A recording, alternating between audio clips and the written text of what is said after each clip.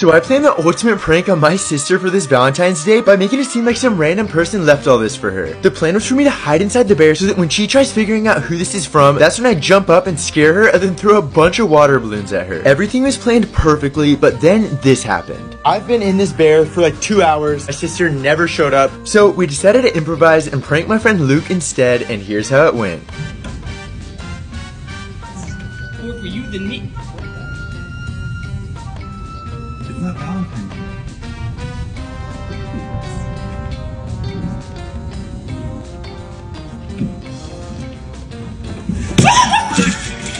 Oh, it's